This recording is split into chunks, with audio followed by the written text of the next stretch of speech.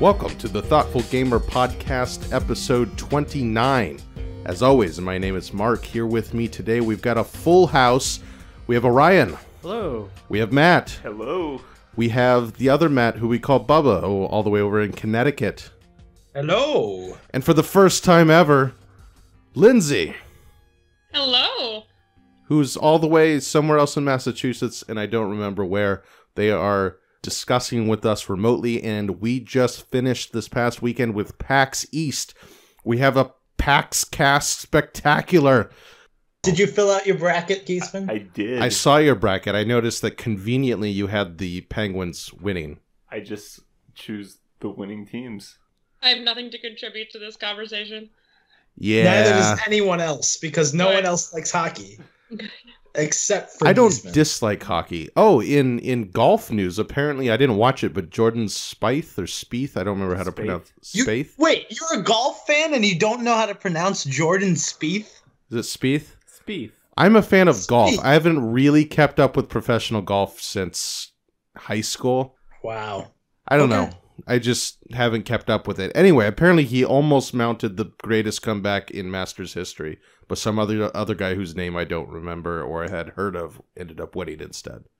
I don't know how you can call it the greatest comeback when you start round one with a 6 under and lead the pack by like 3 strokes. Well, the article I read, the article I read said that he was going into round 4. He was down 8 shots, I think. Oh, yeah. That would have been the greatest comeback ever. Sure. Anyway, yeah, I don't keep up with golf that much. The problem is that golf on television is so inferior to golf live that now that I've been to a few pro golf tournaments, it's lame in comparison. And it's inferior to actually playing golf. Like the other sports, like we went to the hockey game earlier this winter, and that was super fun, but it's not that much better than watching hockey on TV. I would only go see hockey live. I would never watch it on TV. I mean, of the team sports... I would agree. Hockey, I think, is the best to watch live. I enjoy watching hockey live. Of the team sports, it's improved the most. I'd rather watch football from home. I think baseball is far better on TV. I love the experience of going to the park, but the actual game is so much harder to follow. That's what we're all arguing. Like, we're saying hockey is the best live. That's what I'm saying. Oh, yeah. Well, I haven't been to basketball. I've been to, like, college basketball. I've heard basketball is good live, too, but hockey is definitely a lot better live. I think you originally said the opposite. Sorry, I'm thinking about board games. It's like this is a board game podcast or something. Are board games better live or on the internet? Board games are definitely better live. And we played a lot of them at PAX East. I'm curious, though. It was Bubba and Lindsay's first PAX East. It was Lindsay's first PAX entirely. Bubba was at PAX Unplugged with us. What did you guys think of the massive experience of that convention? Lindsay, you can go first because I'm going to poop all over it after you go. Wow. I guess I'm the optimist. I'm the optimistic of the two of us. So, I mean, this is my second board game convention, just in general, ever. The first one that I went to was the one that we went to in New Hampshire, and I enjoyed that a lot because I felt like it was just small enough where you could build a community and you felt comfortable enough to just walk up to a table and start playing games. I mean, in general, I guess I feel comfortable just walking up to random people anyway, but, I got to play a bunch of different stuff. It was small enough format that it was approachable. Here was super fun. Like, I did definitely enjoy PAX, but it was so crowded that, you were fighting your way in a line of like 15 people if you wanted to play a game, and then if you even had table space and stuff like that, but I really enjoyed it. I like lots of people. I like interacting with all sorts of different people. I mean, I don't really care about video games, so to me, that 3/4 of the room, virtually could not have existed, and I would have been okay with that. But I don't know. I liked getting to talk to some of the people who've created the games, and have people teach me and talk to me about them that were actually responsible for making them. So I enjoyed it. I think talking to the developers is theoretically the best part of PAX. Yeah, I would agree. And I think that was a cool thing for sure. So, all right. So I would agree with that, actually. Talking to the developers is what I was looking for when I was going there, and I just didn't get to do it. Yeah. I went to PAX Unplugged in November. I think it was November. Yeah. And I got to do that all the time at that convention, and it was like one of my favorite things I've ever done. Just going around to different board game creators, developers, publishers, and just picking their brain. And that didn't exist. And like, I like video games. I'm way more of a board game person, but like, I've gotten into video games a little bit here and there, but like, I felt like even around the edge of the convention where you would expect like these really indie hipster, if you will, type games, I didn't find myself finding like the actual creators, or else if they were there, they were just way too busy and way too preoccupied with other things. Did you go to the mega booth? The mega booth? The indie mega booth. I think I just walked by it. Okay, because that's where the real indie stuff at PAX goes on. Okay. Now, we should say, so PAX East this year expanded to 4 days. So Mark, Orion, and I went on Thursday, and that's when we did most of the floor. Bubba, you came in on Friday night or Friday? Correct. Friday, yeah. It was so much more crowded on Friday, and then Saturday was even more so unbearable. on Saturday. Yeah. Yeah, going Thursday for the Expo Hall was the way to go if you wanted to do Expo Hall stuff. Just specifically talking about getting to meet and discuss video games with their developers, we got to do it. I felt like I got to do a lot of that on Thursday in the couple hours that I walked around the video game stuff. Yeah, the problem is I think they've like maxed out this space. Like, it's a huge convention center, but it's sold out every day but Thursday, and at that point, to me, it's just too crowded in the main expo hall to do anything. It's just like an incredible spectacle of people. It's just more people in one place than anything I've done except for large sporting events. Yeah. So the other thing that was a little awkward to me was the major title booths. So, like, I don't get why they were there. So, like, for the video games, you mean? Yeah. So, like, Blizzard, Nintendo, Riot, they all had these huge booths, and I feel like there was nothing at them. For example, Nintendo had this giant space, but it was all walled in and nobody could see anything inside it unless you waited in this hour-long line, which I wasn't going to do. So I don't know what was in there. Blizzard basically just had a storefront, from what I could tell. And Riot was just giving away free t-shirts, and I couldn't find any staff members at all. Like, I guess I wanted to talk to people more, and that's what I went to the convention expecting. And instead I just kind of walked through things and then just gave up and went and played games. Yeah, I think especially in the video game space, there's just too much money in it for that kind of intimacy. Like, you'll see it in board games, and we certainly saw that at PAX Unplugged, but I think once you hit a certain amount of company size and kind of marketing needs, it becomes a marketing endeavor more than a community endeavor. Yeah, and that's interesting. I guess, why are they there then? Like, I imagine it does well with the marketing. You do?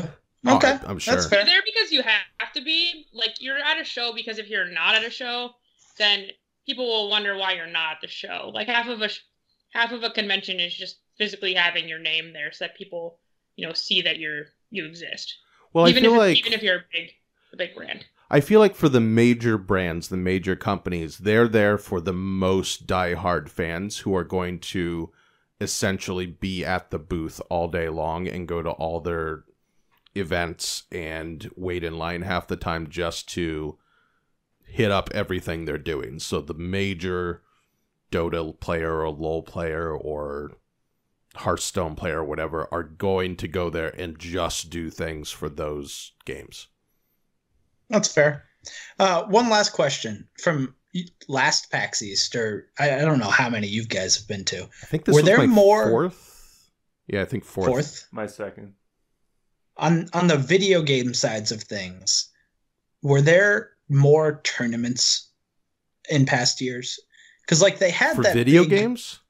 Yeah, they had that big esports arena where they did like NBA 2K and soccer, but like I didn't see any live Hearthstone, or I just felt like there were tournaments at other PAXs. Maybe I'm wrong, though. I think at last PAX East, there was a whole Hearthstone like arena location. There was a big Hearthstone thing. It was right across from the other arena. Oh, was it there really? this year? Yeah, it was. Like I don't pay attention that much. Gecko Gaming or. Oh, okay. It was like right next to the arena PAX. Gecko. I don't remember. It was something like I think it was Geico. Was it? Maybe it was. There were Geico Gaming. Regarding on advertising, sidewalls, there were a bunch of tournaments. Once you left the actual main hall, there were like 1 million tournaments for video games going on. There were also other rooms on the sides that had like console tournaments and stuff. Yeah. Yep. The rooms for video game stuff, I feel like the rooms around the sides are where it's at. Because they're not as crowded, and I know in the past when I've kind of wandered around there, there's been some really cool stuff.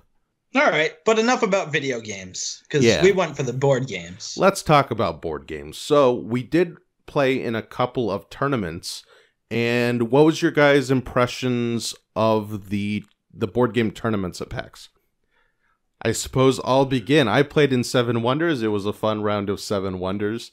I think they got like 4 6-player games going, or 3 6-player games going, maybe. And I did very poorly. Yeah, it was 3 games and the top 2 moved on. I actually played in your game. Oh, yeah, we played against each other and both lost. Yes, and then later they wouldn't let me play with Lindsay in another tournament. Oh, that's unfortunate. And I tried to get you to play the Seven Blunders tournament, but you wouldn't do that. I don't know about Seven Blunders. I suppose my score would have done well in the Seven Wonders tournament. You would have moved on, yes. Yeah, probably. No, you would have. And then the Twilight Struggle tournament, there were 6 of us, and we basically played...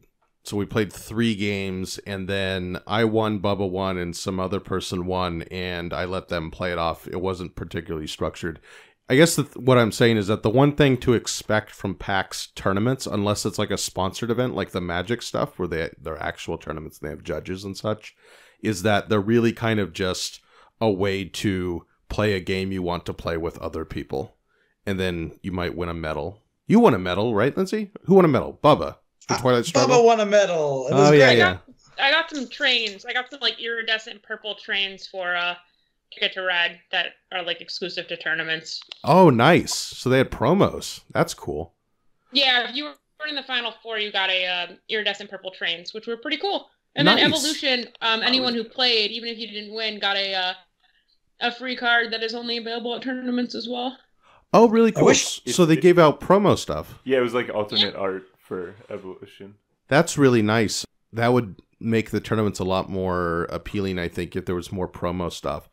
Also, I want to rant a bit about Fantasy Flight not supporting Netrunner again. Not even in the slightest. At least last year there was a tournament. They had a guy show up and they ran Force Swiss or something like that. Yeah. And that was fine. It took one guy from Fantasy Flight who was there. Asmodee North America was there. And they had some alt art stuff. And they ran a short little tournament. And it was a great time. And it was very well populated. There were, over 20 participants? Yeah, somewhere around there. I think we had 10 or 11 pairings. So yeah. And this year is only Destiny. That's all they did. Come on, Fantasy Flight. You're ruining your best game by not supporting it in competitive play very much. Plus, we're in the middle of a really awesome cycle with some great cards and a wonderfully shifting meta at the moment. I don't think anyone from Fantasy Flight is actually listening to this, but I needed to get that off my chest.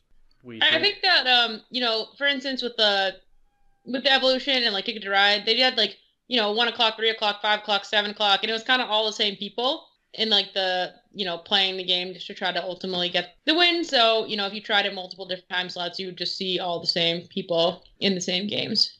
Oh, really? That's what happened with that's what happened that I saw, or when I was talking to other people that I was playing with. All the people in my group in Evolution knew the game way better than me, which was really fun. Like, it was definitely a level of play above what I'd been a part of before. It sounds like for Twilight Struggle, did you feel like that was really good play? It was quite chill. The 2 guys I played against were pretty good. I got really lucky in my first game, and the second game I probably just outplayed him. But yeah, it was They were casual. They were definitely casual tournaments. Yeah, which is good though. I think that's good for a convention setting. Excluding the hardcore Magic players get their thing. The hardcore Destiny players and what else was there? Pokemon was there. Was running stuff. But I like the idea of a tournament structure, something organized for people who know the game but aren't necessarily super competitive at it, just so they can get it played. Let's talk about the Expo Hall now. I don't know what you guys did. Matt and I walked around, like we said before, the Expo Hall on Thursday because we knew it would be less crowded.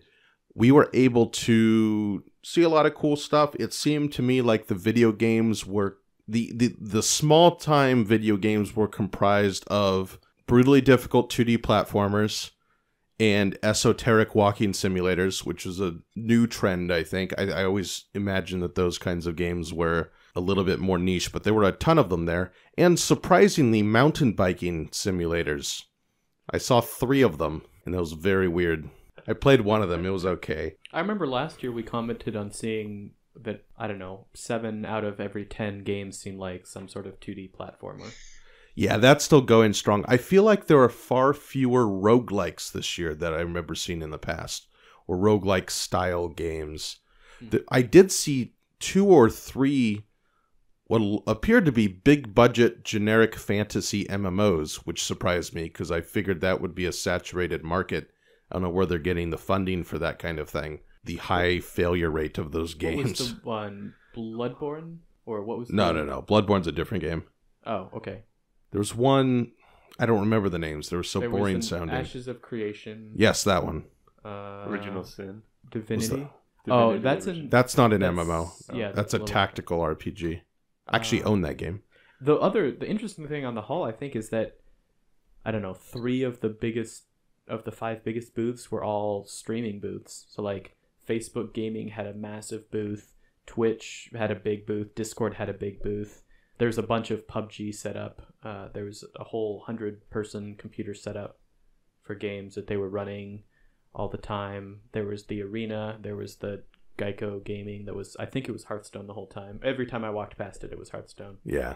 There were a couple AAA publishers that weren't there. I think Bethesda. Yeah, Bethesda wasn't there for the first time I've seen. And maybe a couple others. I don't think I saw like 2K. I didn't think see EA was there. I don't know if they would do this sort of thing, but yeah, no, EA's been there in the past. I don't remember seeing EA. Yeah, I don't think I didn't see Ubisoft. That's true. Ubisoft was the other and I think they've been in there in the past. But anyways, just interesting to see kind of the change. Last year I think all of those major studios had a big presence, and this year Blizzard and Square Enix and Nintendo were there. Yeah, the console publishers. There was a bunch of console stuff too. So there was a big Xbox gaming booth. There was a medium-sized PlayStation one. Nintendo one was really big. Nintendo had a big one, but just more of a move towards streaming and chat and things like that over the publisher booths. Yeah, I think the single biggest booth was probably Twitch. It was huge. It was hard to tell because it was kind of like it was big. It was open, and there's a bunch of weird lounge areas. And I think they were doing meet and greets or something with some top streamers. Maybe. Yeah, they're doing meet and greets. Oh, I saw a streamer I follow did a video from like a tower inside the Expo Hall. And it was for the people who make the streamer deck boxes, the little, you know what I'm talking about, where you hit a button. The Stream Deck, yeah. Where he pushes a button and it makes some kind of meme pop up. Yeah. Apparently they had a massive booth with like a streaming tower. Really? Yeah. I never saw that. So that was interesting.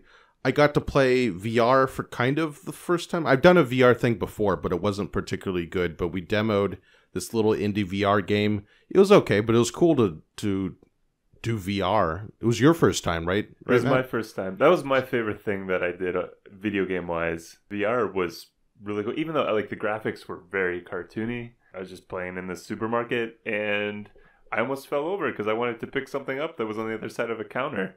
And I was so into it. You tried to lean on the counter? I just tried. I like basically dove over the counter and almost fell over, and some people behind me were like, "Whoa!" Yeah, I did the same thing. It was great.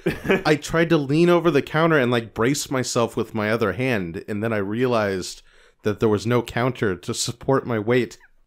It was cool on Thursday that the lines were short enough. In VR, there were more like indie-ish VR booths, I thought. So with the low lines on Thursday, you could actually try it without waiting an hour. Yeah, you tried a VR, right, Oren? Yeah, I found a little one along the edge somewhere. There was like this Rube Goldberg machine simulation where you're trying to fix this, you've got all these pieces and you're trying to put them back in the machine where they go. And yeah, the graphics weren't incredibly, I don't know, high res or something, but it was my first time doing VR and it was cool just to, I don't know, just experience it. And then I got to switch over to like the free play room and you could just throw objects around and clone them and move them and whatever. So yeah. We didn't get to play Catan VR though. Yeah, I had maybe an opportunity to demo Catan VR with some Asmodee people, but I really didn't care. I guess that makes me a bad like board game media person, but does it? Yes. Well, that's on brand. I definitely could see how it could be really immersive, especially once they get the graphics maybe a little sharper and the more of immersive sound. Because I was using this Oculus goggles and I could still hear everyone around me and stuff. I want sheep noises. From Catan? Yeah. And when I roll like a 11 and I get 4 sheep, I want 4 sheep noises. I think you're playing the game 2 cities wrong on an 11 sheep sheep at a time. You have a poor strategy there, Goose. Yeah, that doesn't sound good. Maybe those cities were also on a 6 brick and 8 stone or something. Whatever. I'm not going to get into a Catan argument on my podcast. Aw, darn it. That's my new second objective behind making this a hockey podcast. Is making a Catan podcast? Yes. I succeeded last podcast. I second that. I will also try. The streak is at 2. Oh, dear. That's about all I did with regards to video games in the Expo Hall. I got to demo the Grimm Forest, which is a new big game from I don't remember who, but I've seen it around quite a bit. And it was somewhat disappointing. We played like a third of a game. It was just this kind of... It was a blind bidding system in which to get resources, and you're trying to build each of the houses from the Three Pigs story. So you're trying to gather brick, straw, and wood, and everyone blindly puts down what resource they want to gather, and then if you chose the same thing as someone else, you split it.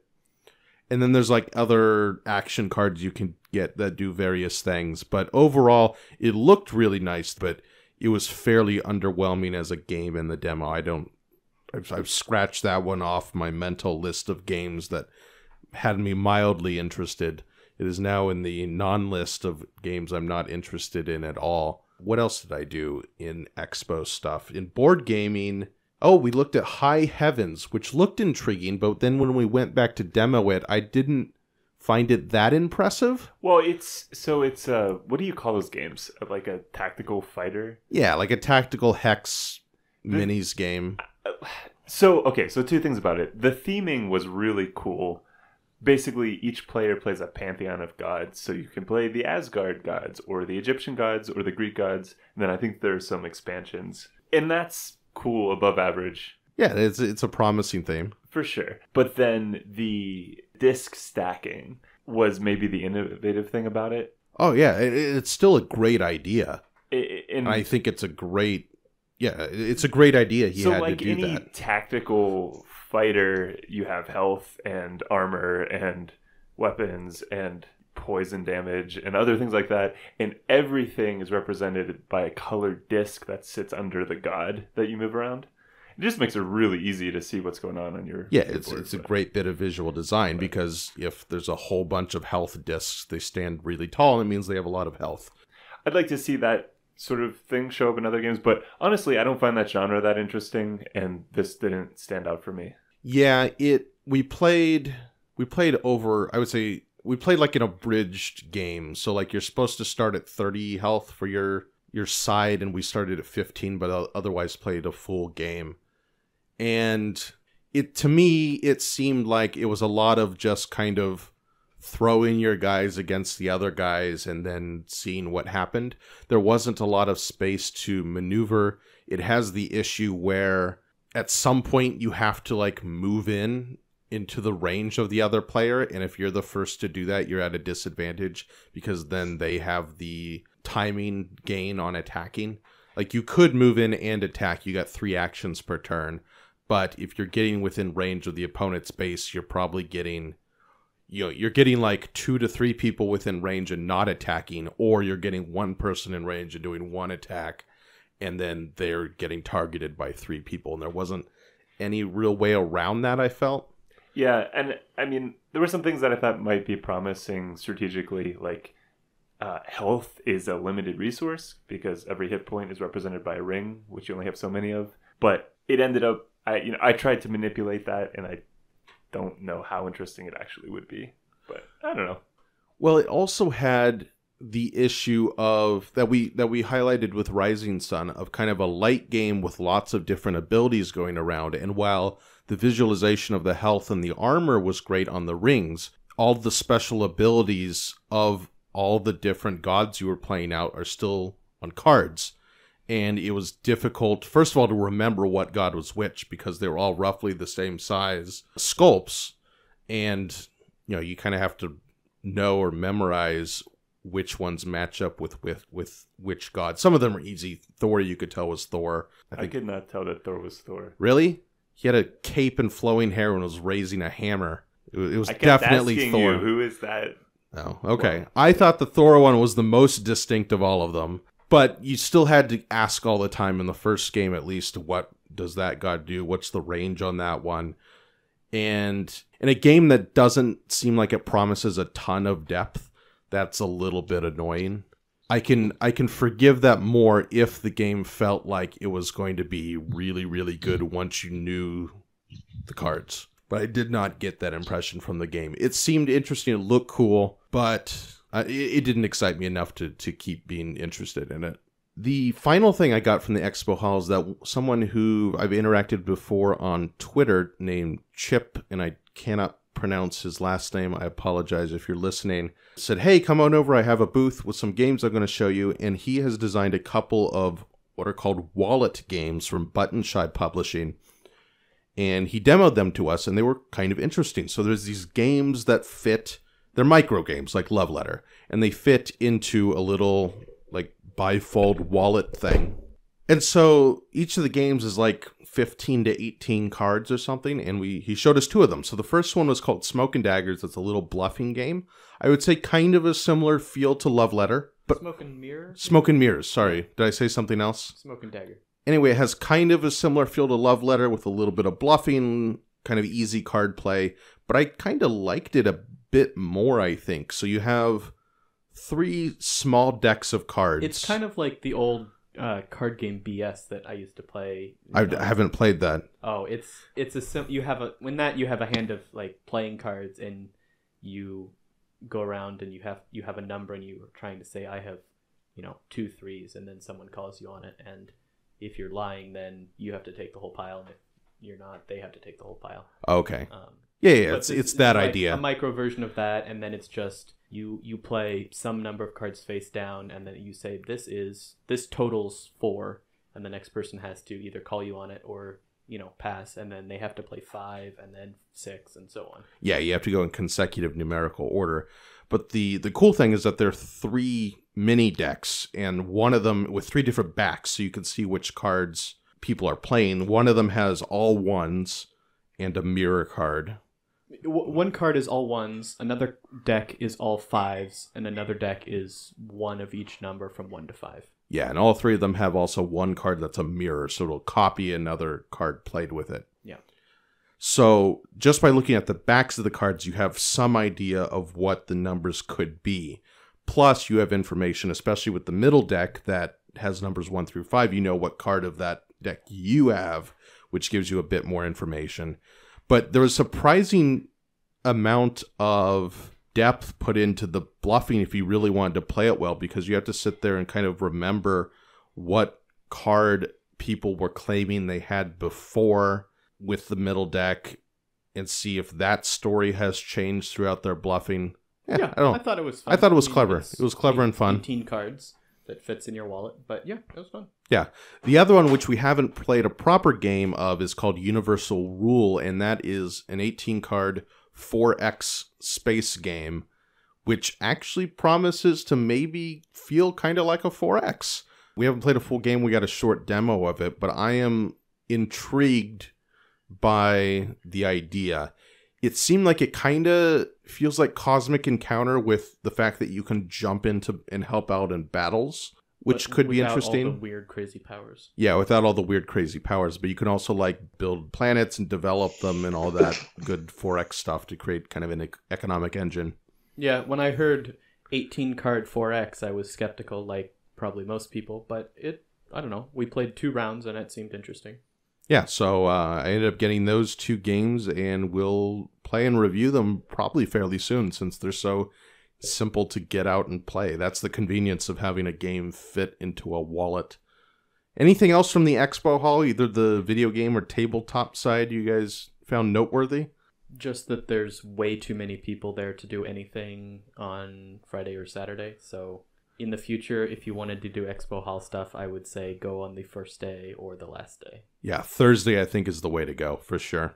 Let's move on and talk about some unpublished games that are not available in the market that we were able to play, which is exciting. Every year at PAX East, there's more and more support from board game publishers. This year, we got a larger Asmodee booth. We got an entire Unpub section, so by the organization Unpub, which helps people play test their designs at conventions all across the nation. And there were good, 6 tables for that.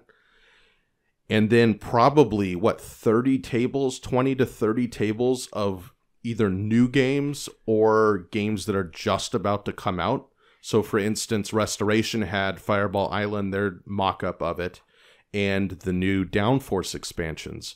And a couple of you guys got to play the Downforce expansions. I did not, but what did you guys think? Yeah, Lindsay, I'm interested to hear what you think, because that was also your first time playing Downforce. Yes, it was my first time playing Downforce in general, but I really, really enjoyed it. And then some of you guys had explained to me how the game was before, without the expansion, and I think that this was like a really great improvement upon it. But I really like the game. Like, I think I like to refer a lot of games to as like things my parents would play. And I think it's a game like I could get my parents to play. Like, they like Ticket to Ride, like Catan, like Pandemic, things like that. So it's super easy to learn. Like, I got it, you can get it within like 5-10 minutes of actually playing the game. I like that you actually get to play like 4 other people. So you're only in control of your destiny so much. Like, I can do all that I can do. But at the end of the day, if Matt is playing with me, one of them or both of them, then they can, kind of ruin my plan with what they have. So I like that element to it. And then I like the betting, because no matter how much strategy you really have, you kind of have to be able to predict things as well. So I like the game. I liked how they added a rocky section to the board. I don't know how specific you want me to get like on what the board kind of looks like, but it made it so that passing like other cars on the board was kind of difficult. So you could still accomplish a goal you needed to do, but you were just going to get there really slowly. And it also kind of made it so that other people, or that you could block other people really well from doing things. So I liked the game a lot. I would definitely play it again. Yeah, in comparison to the original, those rocky spots are really cool, I think, because it's like a soft bottleneck, which worked really well. I made the choice a couple of times to burn movement in order to go through the rocks, which is a decision you make, and it sucks because you're losing movement points, but it's not impossible. So it's just a cool variation on I guess both of the tracks in the original have like true bottlenecks where there's only one path. Like, if you felt like you had played the original like too much and you kind of knew how every way possibly could go, like, I feel like this threw a really nice spin on it and made it so you could have a lot more playability out of the original game. And then like you said, I actually had to use my strongest card while I was going through a rocky area. which was, unfortunate, but there was like no other choice that I had besides to do that. So it makes you play things that you wouldn't necessarily do without those. Yeah, it's interesting. How were the new powers? Did you guys play with those? Yes. Yeah, we did. They were fine. I think, at least situationally, a few of them felt overpowered, or more powerful than any of the ones in the base game. And there was one that I misunderstood, so I picked it, and then it was almost worthless. Really? What was it? It was, if you don't move on your turn, if none of your cars move on your turn, move one of your cars 3. Oh, that's interesting. It's interesting, but if your cards are such that you're not going to move your own cars, you're not going to want to bet on them anyway, because you know that you're not going to move them. So you don't want that extra movement. But Geisman, but it lets you pivot. It lets you pivot into a plan of betting and boosting someone else's car while still maybe squeezing out some points from your own. It's just that I think it's rare that you have so few cards that can move your own cars anyway. Yeah, I don't know. It's interesting. I think it opens up new and different strategies. So what I think you failed to mention is that you had 2 cars in this game, and you're not always going to have 2 cars. I think that power is much more powerful when you only have 1 car. That's 100% true. Well, you're going to use it a lot more. I don't know. I'm still skeptical whether you'd actually want to use it. I feel like the situations that you would be using it more are situations you wouldn't want to. But I don't know. It is interesting. And it would be worth, I'd try it again to see if I could swing it. Yeah. But, yeah, no. But some of the other powers were cool. There was a drafting, That was the best power, in my opinion. Like, I think that neither you or I really utilized ours. I didn't think my power was that great either. But that David, the other player, with the drafting power, like you said, I think that was probably, as long as you have 2 cars, I think that that's the best power. He positioned his cars so well so that when cars in front of him moved, they got to follow a space. Oh, nice. He probably got like a dozen extra spaces in the game. He really did it well. So, summary of the Downforce expansion, new maps, yay. It's what you want out of an expansion. It's more Downforce with a cool twist on it. It looks great. We only played the one side. The other side looks great too. It's more like Tron-y feeling. This was like Race Through the Desert. That's cool. Another game we got to play that I believe has been successfully funded on Kickstarter and now is taking other pre-orders is Tokyo Metro. Oh boy. And I had vaguely heard of this game before, and we were kind of drawn to it by its very interesting looking board, which is actually made of cloth. This was the game that I kept passing every day or a couple times a day and looking at it. I was like, I have to play that. Yeah, because it's this white cloth with, I suppose, the entire Tokyo metro system printed on it. Very complex. It looks really cool.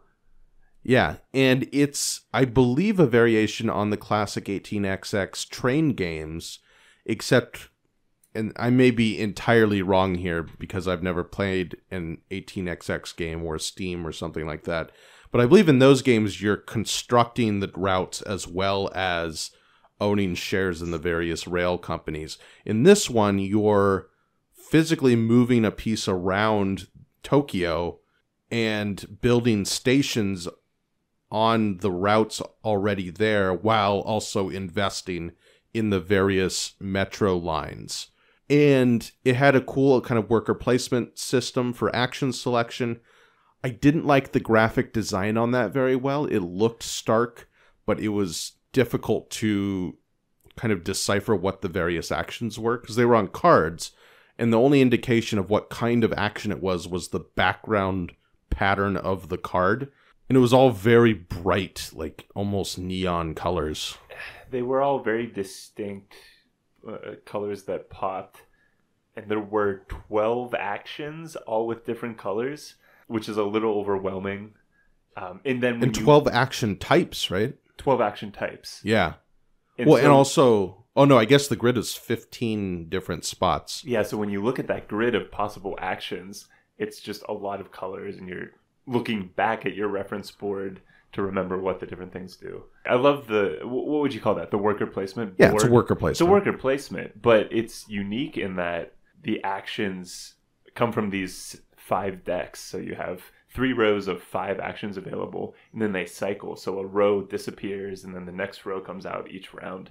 I thought it was really cool. And we both quickly got like 6 workers, and we're probably get to 9 fairly quickly. So that was actually my favorite part of the game, was the kind of expansive worker placement aspect. Yeah, and in terms of a stock game, I felt appropriately tight with the money, in that you always felt like you did not have enough money. But after playing, we played 2 out of 6 rounds of the game. After playing that second round, I kind of started to understand how I could gain money. But it's daunting at first, because you start with only like $2,000, and there aren't that many ways to actually gain money, because you want to invest in companies that are going to do well. And it's the kind of game where there's a stock price and you invest in it, and that raises the price of what it'll pay out at the end of the game for points. But you don't really gain any passive income from owning shares in companies. You only are getting end game money. Yeah. And so you had to really be careful with how you were spending your money, because you were going to run out really quick.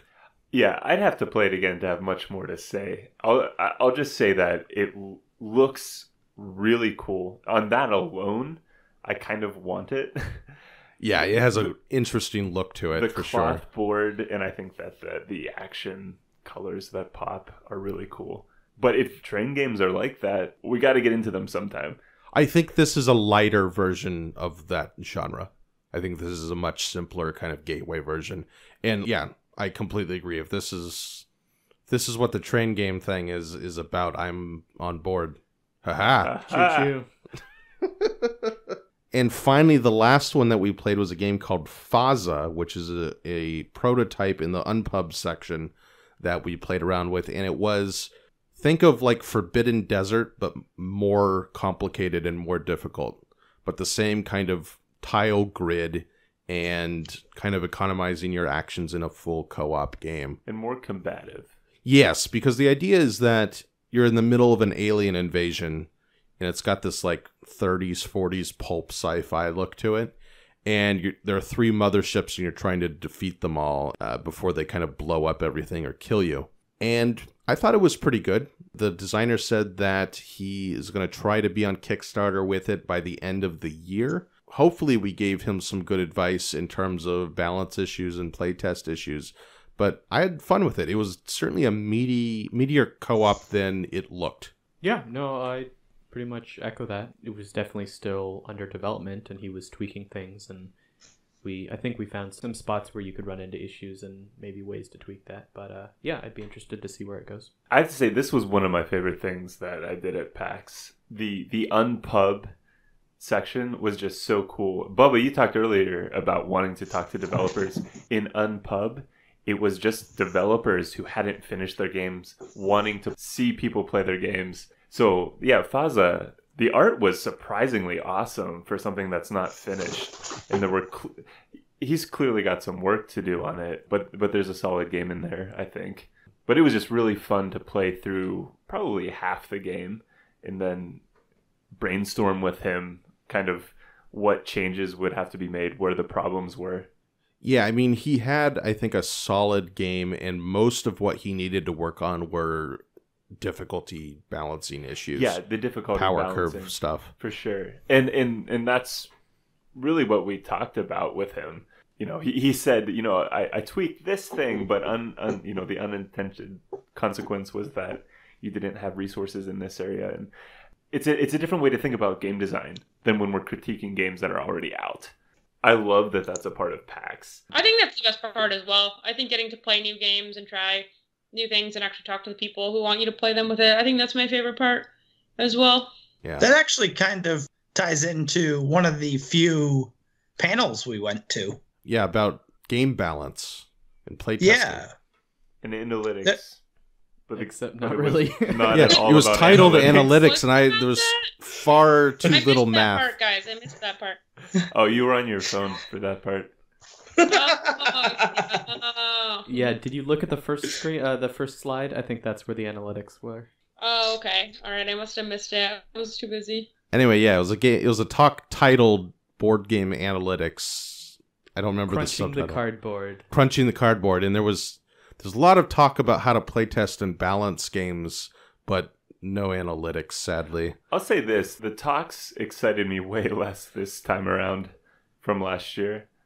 This was the only one I went to, other than the Penny Arcade stuff. Yeah, I think for me, my bar for talks has gotten higher because they're so frequently disappointing at the PAX events, especially PAX East. With the video game stuff, I found that it tended to be a little bit too casual and, hey, we're meeting our fans, which is great for those fans, but if I want to like learn about a topic, it doesn't help if it's a community event. Yeah, I tend to go in expecting to learn something, almost more like, you know, a college seminar, and it's more just a couple people who are involved in this thing generally talking about it, which is fine and interesting, but it's not something that I would go out of my way to do probably in the future. Yeah. PAX people listening, we want more talks that feel like college seminars. I want to go to a No, talk I'm only slightly joking. Smarter. I completely agree with you. I want it to be... Well, historically, and I didn't see it on the schedule, but there's always been a statistics of video games talk at PAX East, and it was full of data. It was full of information we went and to that graphs. Last year, and he was like a new graph every 20 seconds, and you couldn't even see them all. He had so much. It was so good. Oh, just graph after graph after graph. So what does much that say about us? That's what we want. We just want graphs. We want information density in these talks. And pie charts. I much prefer those. You prefer pie charts? Pie charts are great. Yeah, because I'm a baker, you know. Oh yeah, that's true. That's true. Do they have brownie charts? Oh, I wish. Anyway, I didn't find this talk particularly interesting. There were a couple of cool anecdotes, but not much really to say about game balance. I don't know. What did you think, Bubba? Yeah, I found his stories about like when he started talking about his current game design kind of interesting. He was one of the designers on the team for the new legacy game based on Betrayal on House on Hill or something like that. Betrayal at House on the Hill. I never know what the actual title is. I call it BHH. Yes, that's easier. So he obviously wasn't allowed to talk about too much, but when he got into like stories about that development specifically, I was interested. Outside of that, though, I didn't really learn much. Very, very similar to what Orion was saying about how I go into these like expecting to learn something, and I don't feel like I did. Yeah, it wasn't bad, but I don't remember that much from it. Did you get to ask a question at the end, or did you not? I was going to, because they talked a lot about game balance, and I was a little bit frustrated at them conflating the idea of a balanced game and a good game. Because they kept saying, or they kept mentioning like a balanced game. What they meant was a game that's interesting. Their definitions were bad. They meant a game that's fun. Yes. Because they mentioned right off the bat, like, oh, tic-tac-toe's not a balanced game. And I'm like, tic-tac-toe's a perfectly balanced game. No, their definition of balance tic-tac-toe is a game with the right number of choices, which is just wrong. That's just not what balanced means. Yeah, tic-tac-toe is the most balanced game you can have. If both players play well, it is a tie every single time. Yeah, That's the definition of a balanced game. There were interesting anecdotes in this talk. I pulled out a couple of tidbits that I'll hold on to, but I was not impressed at all. Yeah, anyway, I was going to ask about their perception of balance as it relates to a learning curve. Like, what does it mean if statistically, say, each faction in your game wins an equal amount of times the first 2 plays of a game, but then they become unequal after everyone's on their 10th play, or vice versa? If it's unequal on the first couple of plays, but becomes balanced when everyone is more familiar with the game. And I was going to ask them a question about that idea and see what they thought about it, because I think a lot of designers and publishers and developers prefer the first scenario where the game feels balanced on the first couple of plays, but ultimately isn't, to the latter. just because I think that's how the incentives line up, because people don't play games a lot over and over. They kind of play it once or twice and then move on. And sadly, I was like second in line when the time ran out. I suspect at least 2 of the 4 on the panel might have preferred the unbalanced game that seems balanced at first. But I don't know. Well, I mean, the game they talked about the most was Betrayal and House of the Hill, which is like the game where balance matters least. Yeah, it's the game where it's not even a concept of the game, really. And I mean, I would argue that like co-op game balance is probably an advanced topic in the conversation about what a balanced game is. Well, it's a different question with co-op. With a co-op, it's what percentage you want your players to win at. In some games, you want them to win more. In some games, you want them to win less, and that's just kind of a choice you have to make. The problem Didn't you also talk about how much he hated, was it Great Western Trail? Was that what it was? the designer of Kingdom that was Death a big Monster. highlight as well. It's just his hatred for that game. That was somewhat amusing.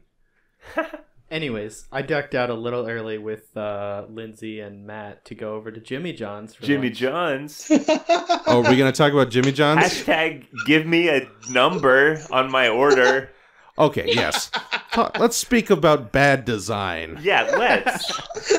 There's a Jimmy John's across the street from the convention center, and they're a sub-sandwich company. Let's make a hallway wide enough for 1.5 people, and then let's put a door in the middle on the long end. Yes. And then dozens of people will go in that door, and then have to If I don't know only a you word for were the saying motion that I'm now. doing. He's turning sideways and flailing his hands a little bit. As Yeah, if he for was those who squeezing aren't between watching. And then they take my order, and I'm like, are you going to give me a receipt with a number on it or ask for my name? No, just go stand wherever you want. And then randomly, 15 minutes later, my sandwich shows up on the opposite side of this hallway. Okay, here's what happened to me. I ordered a roast beef sandwich. Great. And I finally squeeze my way through this snaking line that's 1.5 people wide, but is comprised of 2 people wide smashed together. I squeeze in the middle of that to wait by the counter where my sandwich is going to be done. The guy at the end of the line puts down a sandwich. I don't remember what he's called out. He called out something, and he said with mustard and pickles. I'm like, oh, I ordered mine with mustard and pickles, but he didn't say roast beef. And so I wait there a little while, and who was with me at that point? Who ordered next to me? Oh, that was you, Bubba, yeah. Yes. And you got yours. I got mine just fine. And we were right next to each other in line, so I'm standing there thinking, maybe that is my sandwich. And I walk over to the counter, pick up the sandwich, and what he had called out was the brand of the roast beef they use. It was like he set it down and yelled Boar's Head. It wasn't Boar's Head, but that's effectively what he did. How on earth am I supposed to know the brand of the roast beef I ordered? Listen up, Jimmy John. Yes, listen. I don't care how you do this. Just put a system in place so that people know when their order is up. You could implement that in so many different ways, and you could do it in a mediocre way, and we'll all be happy. Yeah. Just put some system in place so that I get my sandwich. The silver lining in all this is that Lindsay knows all about sandwich shops. She gamed the system. The system and got me a second sandwich. And so... Really? Whoa. I didn't hear about this. All told, it's probably fine. Wait, what'd you do, Lindsay? I did get him a second sandwich. This is a fact. What'd you do? I just started being bossy, and I went up to the counter because neither Orion or Matt had gotten their sandwiches, and I think people were just taking sandwiches, and no one had any idea of the counter. So I just said, hey, they haven't gotten their sandwiches yet. And then they asked, what did they get? And I listed it off, and then they made me immediately 2 sandwiches. So then, about that time, I realized that my sandwich was all the way down on the other end of that hallway that's only wide enough for 1.5 people, but there are about 3 people across on it.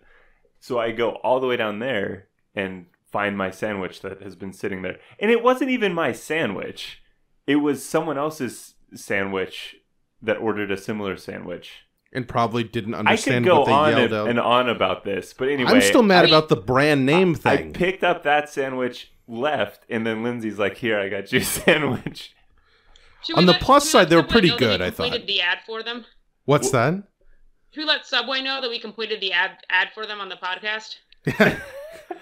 Yeah, Subway's all right.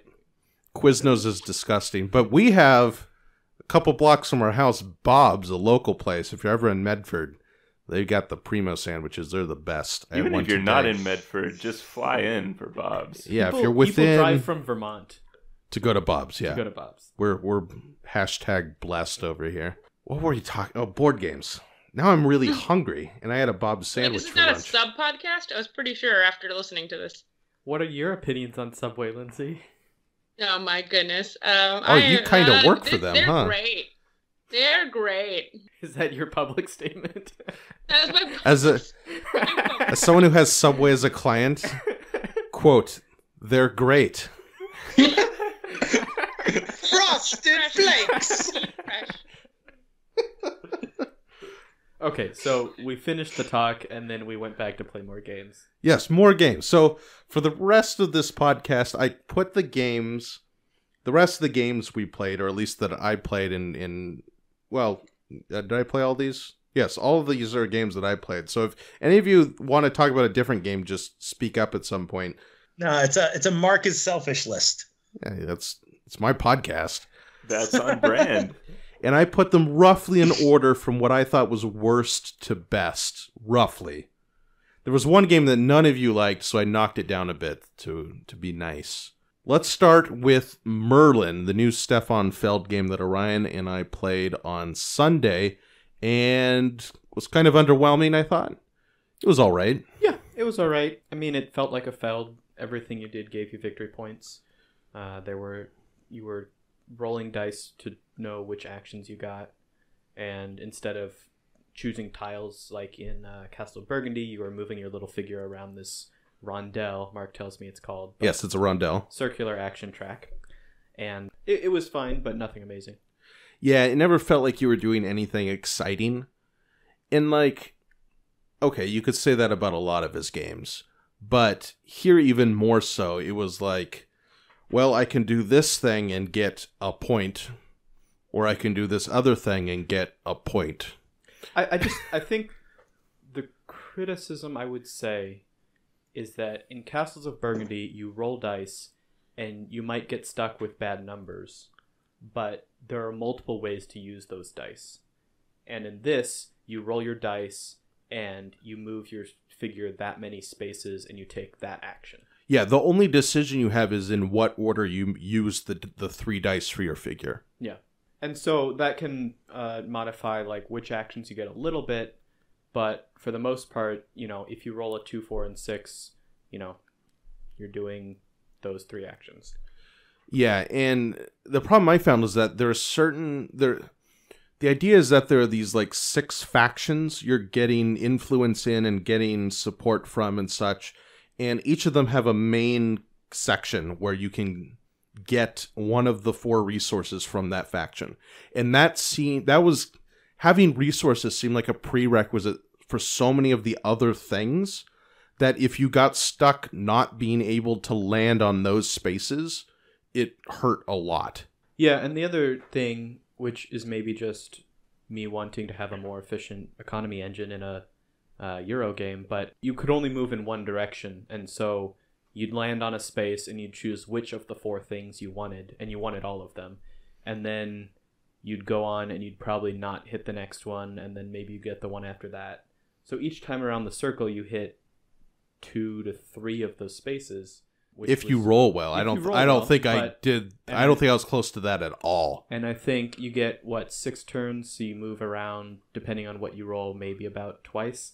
So unless you have to use the flags where playing well comes in, because those kind of give you bonus actions, I think. Yeah, and maybe my problem was that I didn't use the flags because they give you kind of efficiency, but you have to use up a whole die to get them in the first place. I don't know. It felt like there was a lot of art and a lot of visual busyness and a lot of little, there were, 10 different types of actions or 8 different types of actions. And ultimately your decisions were again, well, I can get 1 point this way or I can get 1 point this other way. Yeah, I can go 3 spaces and then 5, or I can go 5 spaces and then 3 more. So either way, I'm landing 8 spaces from here, right. And it's just, do I want the 3 or the 5?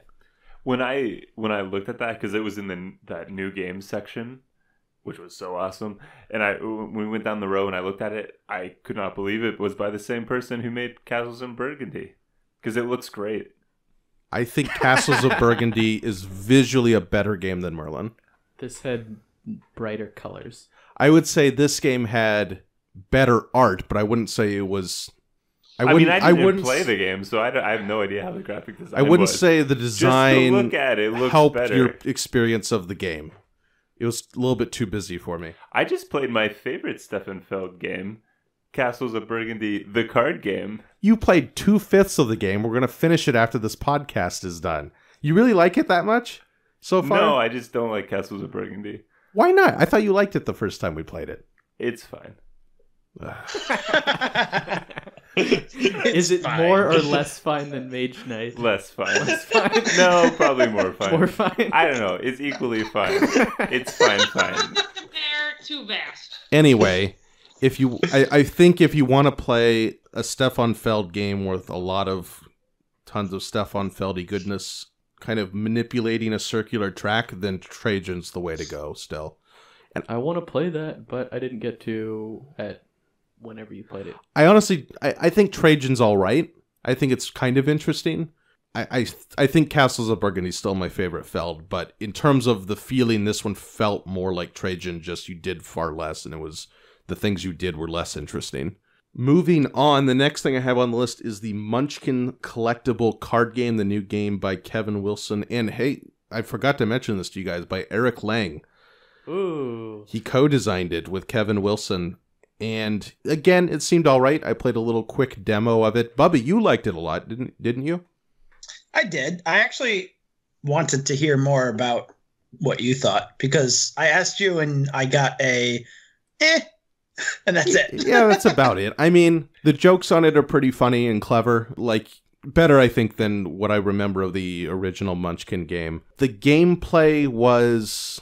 I think the basic systems of the game could be interesting if you got some ability to deck build a lot, because I'm playing with, the pre-constructed demo deck, and there didn't seem to be really any synergy in that deck, and it was just all the actions were kind of basic.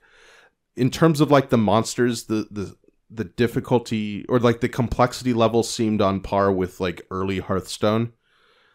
Even in that there was a card that was exactly Chillwind Yeti, a monster with no effect, 4 attack and 5 defense. So it reminded me kind of that, but there's this little bluffing game going on because you present the monsters face down and then you put what you're paying for them on top of the card.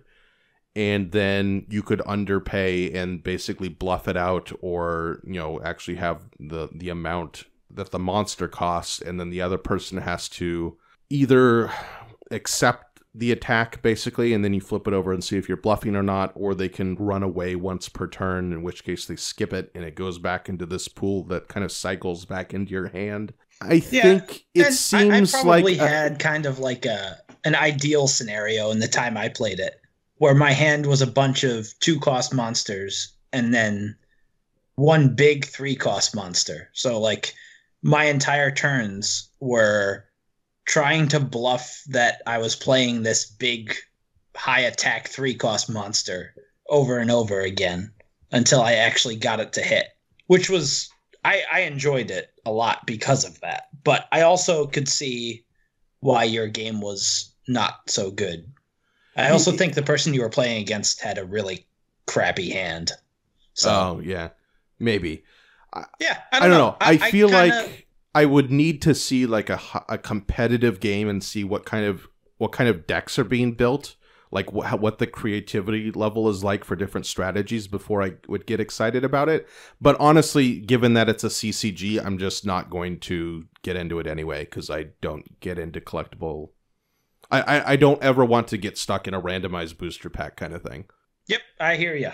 So I don't even consider those kinds of games. But as they go, it seemed, again, on the level of Hearthstone, it seemed all right in that sense.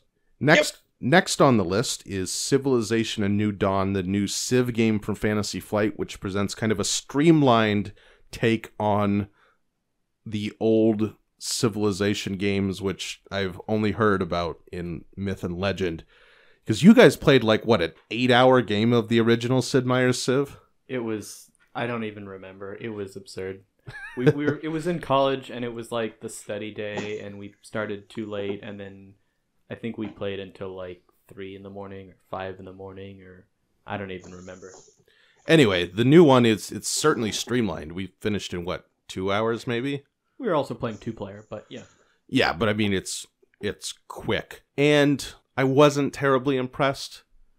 There were parts that I liked. I liked the action, the way you chose actions. Basically, you had this track numbered 1 through 5, and you had 5 categories of actions. And when you played a card, you took it from its slot and put it down in the bottom, and then shifted everything up and put it in the number 1 slot. And it was more powerful based on how high on the track it was. So some things let you go over more difficult terrain, or gave you more attack power, or gave you more tech points or whatever. So in the sense of kind of managing an economic engine, thinking about the ordering of what you wanted to do I thought that was clever. And, yeah, that was certainly the highlight of the game. and then the way, as you got in tech, you basically leveled up those different actions with age 2, 3, and 4 versions of them. So you got 2 from each age, and you had to kind of choose which actions you wanted to upgrade. So I thought that part was cool. I wasn't a huge fan of how the board worked, and the tech dial itself was underwhelming. Yeah, so there's this, one of the 5 basic actions is technology, and basically you invest points into it, and at certain points on this dial you get new cards, which are better versions of the cards you already have. But both of us maxed it out fairly trivially in the middle of the game, and then tech suddenly wasn't really a thing much anymore. It seemed like you should have been able to do more with that. I don't know. Yeah, I think it should have. I guess it's probably part of them trying to streamline the game, but it felt like tech should have been more difficult, or had more effects or more modifiers or something. Yeah. I mean, maybe I'm just trying to make a more complex Civ game. I just thought of this, and let me know if you agree. This is my theory. I feel like they took a standard Civ game, they kept in the beginning game and the end game, and then just kind of cut out the middle game. Like, you ramped up so fast in terms of your abilities and what you could do in terms of expansion, and then all of a sudden you're fighting over the end game conditions. That's what it felt like to me. I could see some of that. I think some of that's also, it was the first time we had played the game, and just that we were figuring it out, and then suddenly we had this cool level 4 action, and we're like, wow, I can do this crazy strong thing. Yeah, I'm not excited to play it again necessarily. I would play it again, especially with more players, because obviously in this kind of game, a 2-player game isn't ideal. And there were some clever ideas with multiple players, or with 3 or 4 players. The diplomacy stuff would be more interesting in the trade. But ultimately, I think if you want the feeling of building up and like really crunchy tactical decisions through the ages is still better. And if you want more kind of a traditional Civ game, I felt like there were more interesting things in Clash of Cultures. So both of those kind of exceeded this Civ. Although we currently have 2 Civ games on our shelves we haven't played yet. So maybe we should make a priority to get those played, and then I could do some kind of ultimate Civ game ranking. We could do a Civ game podcast. Ah, there we go. Yeah, we've got Nations and Mare Nostrum Empires. The next game on the list is Dice Forge, and this is one of the first games we played at PAX. It is the 2017 game from a person whose name I can't remember, but it's the same guy who made Seasons, which I liked all right, but More than I liked. yeah, you guys didn't like it, so I ended up getting rid of it. I think I like Dice Forge a little bit better. I think it's a little simpler and kind of a fun... It's a deck builder, but you're using dice instead of cards, essentially. And you're actually constructing the faces of your dice that you're rolling throughout the game. But it gives you that sense of progression and increasing your resources and trying to use that to swap it in for victory points in a pretty simple format. I enjoyed it. It was a fun, positive feedback loop. Yeah. Every turn, every turn, you got to roll dice, and you got resources, and then you buy better dice, and you get more resources, and then you buy victory points. And Unless you roll like I rolled, and then Unless- you just continually get 2 gold the entire game. But you still won, didn't you? Or you lost by 1 point to Mark? Something you- like I that. lost by 1 point to one of you. Okay, yeah. You lost by 1 to Mark then. Yeah. Yeah, I think that's the best way to put it. It's a nice, pleasant, positive feedback loop. You just kind of get stronger, and then you buy cool stuff, and then you buy points, and then the game's over. And it's bright and colorful and looks great. It was the right length. Yeah. Not too long. Just pleasant and enjoyable is how I would put it, I suppose. And if you like those games where you in like, what, hour-ish probably? I feel like other than the time you waste trying to pop faces of the die off, you can play it in like 40 minutes. Yeah. Or if you spill all of the extra die faces and have to resort them. Oh, man, first time setup for that game was half the length of the game itself, I felt like. The rule book, which was actually like this rule poster that you unfolded, was not helpful for setup and made the game way more complicated than it actually is. It's a pretty light game. I don't know. Part of me kind of thinks that after playing this game half a dozen times, the game is 90% how you roll on the die.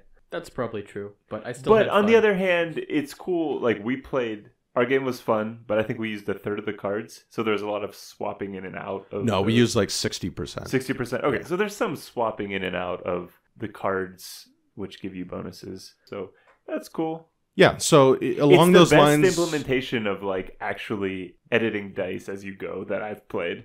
I think it's the first game where you actually edit your dice. Probably, but I've thought about it. Like, I believe he cool. got the patent on it, actually. Oh, really? Okay. Yeah, on the It's physical object, yeah. It's good. Yeah, so if you're a fan of those kind of medium light Euros, this was a pleasant one. I enjoyed it. Next is a game that I had no clue existed until we randomly stumbled upon it. And at that point, it was clear that it existed. Yes, once we physically touched it and handled it. Orion, did you lick it? No. So we haven't licked it. We so can't be sure that it's actually a game. Yeah. That's our new. We need more empirical. We need empirical proof. Yeah, our method of positivism is lick based. It used to be touch based, but I believe someone Wes upgraded insisted it. that it be upgraded. Yeah. To, You just taste. ask the question, and What are the characteristics that you have to find when you look at it? You have to find see whether or if not it it's exists. to get to the center of the game. You find proof of its very existence. does it taste like existence or non-existence, Lindsay? But what Yeah. does Does your existence tongue taste dissolve into antimatter, or is it still there? I mean, that's pretty straightforward. Yeah. I think. So Yeah. this is our epistemology. Have you ever Wes, baked a brownie, Lindsay, and then found that it didn't exist? I've never baked a brownie before. wow, that's How an is- impressive. How is that possible?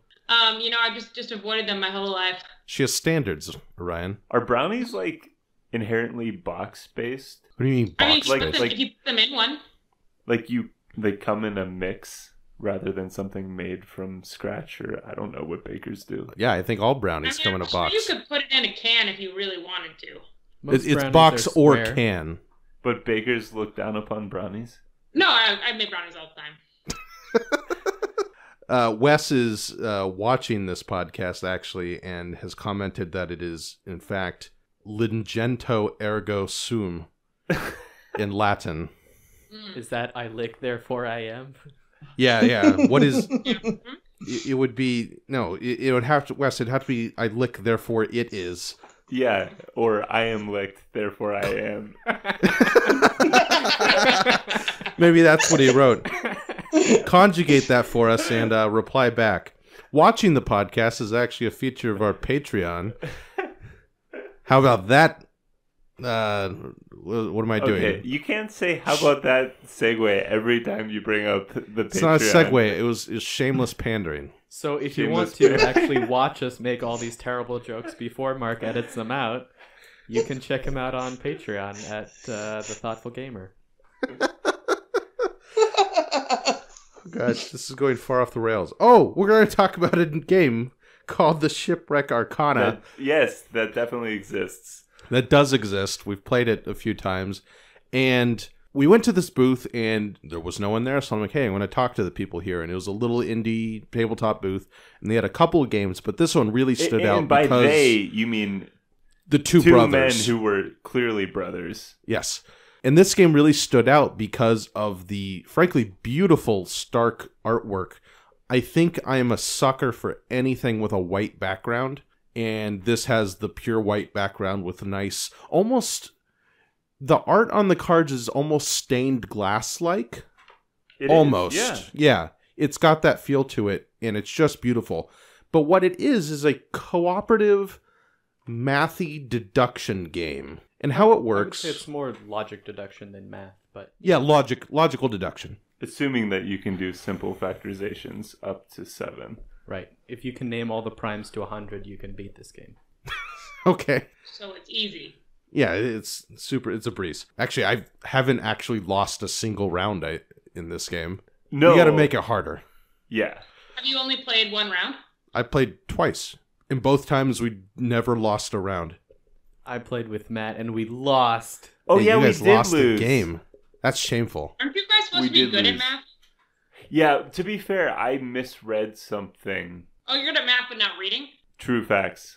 Okay. I made an implication based on lines that I was thinking along and he was thinking along different lines and did not. But Follow my ultimately, train of you were thought. right and I was wrong. But that's the cool part of it. Yeah. Is that it's a deduction game, but there are implications. Like, you... The way you say that. Sorry, I can't say... For any people who have seen the TV show It's Always Sunny in Philadelphia, you can never think or say of the word implications the same ever again.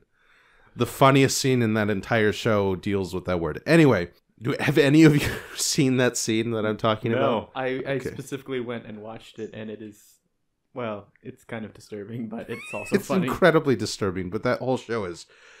Okay.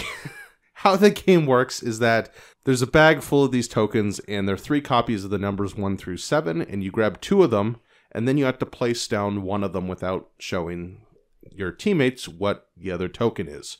And you have to place them according to the rules stated on the 4 cards that are displayed. So, give us some... You have the game right there, Matt. Give us some examples of these cards. There'll be a card like... If both your tiles are the same, play one here. That's obviously... Yeah, that's kind of the... That's the ultimate winner. Yeah, so if one of your fates... the tiles are called fates. If one of your fates is exactly 2 more or 2 less than the other, play one of them here. So by doing that, you're giving some information to your partners or partner, and then they are trying to predict or guess which tile you kept hidden. Yeah, there are a couple that are things like, if one of your fates is 1, 2, or 3... and the other is not, play the 1, 2, or 3 here. Yeah. So they're just kind of various things, like, or if the sum is even, or the sum is above 11, that sort of thing. And then on its face, it seems like, okay, it's just a very simple deduction thing. You figure out what his other token can or can't be, and then you kind of make a guess if you want. But what happens is you look at, okay, you first deduce what it can't be or what it can be. But then you look at the other card options and say, oh, if it was in fact this other possibility, then he could have gone to this other space and eliminated more of the numbers. So I'm guessing it's maybe not that space. But also, is he smart enough to think of that possibility and reject it? The eternal question in these sorts of games. Yeah, so you're also, that's what I mean by implications, is that you're also looking at the other choices they could have made and trying to gain information by the fact that they didn't choose those. And you're kind of going around, you don't have to guess every turn, but you're trying to go around and figure out what number the person is holding back. And so if you don't guess the first round, then they draw, when it comes around to their turn again, they draw 1 tile and they play one of those 2. So then you have to sit there and wonder, well, did they play the new one they drew and they have the same... So all the information I had before is still applicable to his tile because it's the same one.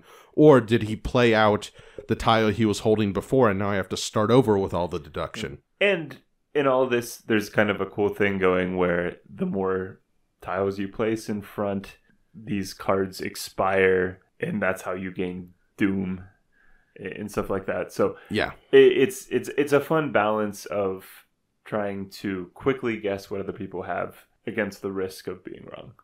Yeah, so really clever. I was able to get a review copy of it, so we're going to be reviewing it fairly soon. And the comment I had is that I find it pretty fun now, but my immediate thought after playing the game was that if I had this game like in middle school, I would have loved it. Yeah, so like high school math teachers get this game. Logic Middle school, teachers, yeah. like advanced math teachers get this game. Put it in the back of your classroom. Because ultimately, like, we're able to, in most cases, I'd say like 90% of the cases, figure out the ultimate, like the correct play, and then we're able to figure out the correct odds for guessing. Like, we kind of, in any given situation, almost all the time, there's not a whole lot of ambiguity. But there's enough uncertainty that it's fun to play. But the process of doing the thought process to get to that point is still entertaining. Yes, absolutely. Even though if the ultimate conclusion is that everyone knows, okay, if I guess it's a 50-50. And it's inexpensive and looks great. Yeah, it looks amazing. I'm excited. Oh, and we also got the expansion. Which adds more zany cards. More zany cards, which I think will be important for our replayability. Correct, because it'll do things like allow you to delay the game or various other things. I don't know, there's some interesting abilities there that we haven't played with yet, but look intriguing. Hey guys, I must run. I'm actually going to go play a game of Codenames, so I feel like it's appropriate. That this is an acceptable excuse. I won't cut you out of the podcast. All right. Even if it's Codenames. What's that? Even if it's Codenames. I love Codenames. Yeah, we all love Codenames. Okay. Codenames was a great game. Have fun. Thanks, guys. Bye. Bye, Lindsay. Goodbye. Okay, bye. Let me interrupt this board game talk to say that Wes has figured out the conjugation. It is lambit ergo est. I lick, therefore it is. Wait, I need to learn this. Lambit? What is it? Lambit. Well, in Latin, all the I's are E. Lambit. So just think... Lambit. Just think lamb, beat. Yeah. Like you're beating Ergo. a sheep. No, bit. It's S. like bit. It bit it, but it's not. Yeah, lambit. Lambit. No, Ergo. E. Lambit. Lambit? Right. Amber, Yeah, can Latin's the same as do Spanish, you right? comprehend my Or Latin? rather, Spanish is the same as Latin. We're talking about Amber. Wild Amber has appeared. We're talking about our lick-based epistemology.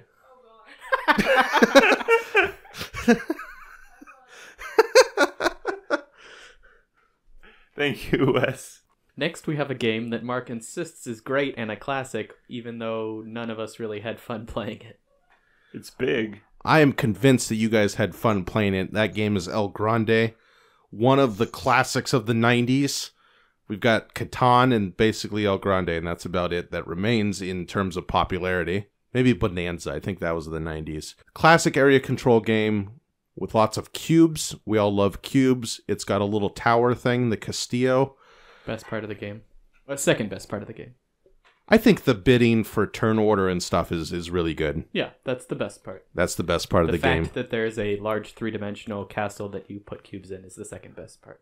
Everyone likes to put cubes in a castle. I agree that the bidding is really cool. I feel like at a high level, that bidding would be so interesting. I disagree. I think at a high level, that bidding system is flawed. Why? Why? I'm curious. Yeah. Because I think at a high level, you could count when you're going first in turn order and take way too much advantage of that. But I think that's built into the game. Like, that's intended to be something to be exploited. I guess. Yeah, I probably overstated it, Bubba. I think it would be interesting. So when we played, this was the first time most of us had played. We were all just kind of shooting from the hip as far as the bidding went. I think it'd be more interesting kind of knowing how the game goes.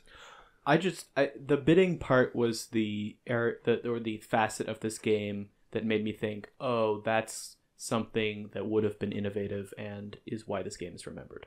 I think that's one part of it. I think it's also the action cards are interesting and cause enough variation to make genuinely difficult decisions. And I think it's improved upon with the way Dominant Species do it. And Dominant Species is clearly influenced by this game. But Dominant Species takes the whole bidding to see what action cards you get and makes that just a small part of the entire, in a sense, bidding worker placement process. And adds a little bit more complexity to it. I see what you're saying. Dominant Species is definitely a hybrid game that has like war game facets and other things kind of mixed in there. But I can see kind of the...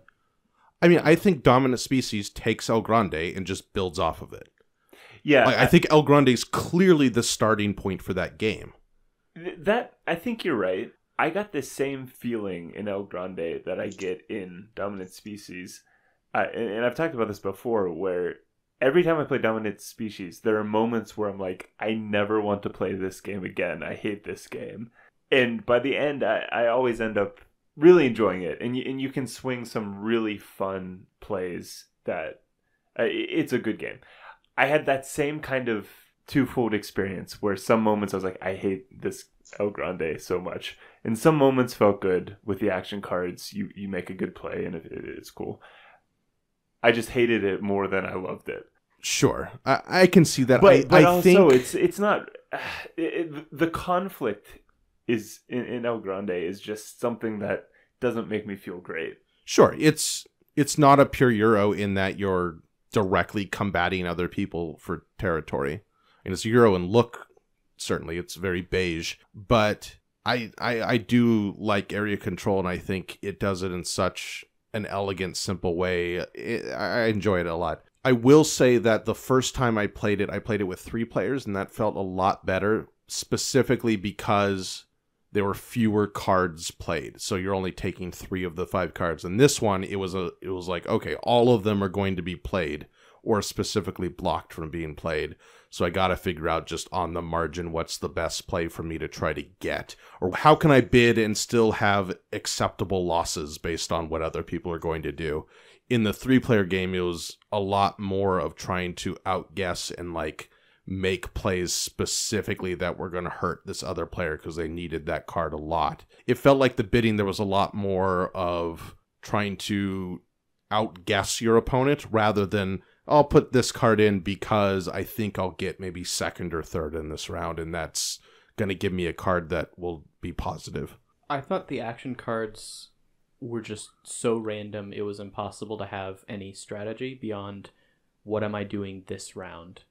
And that really took away a lot of enjoyment for me. I mean, in that sense, it felt closer to Rising Sun than Dominant Species for me.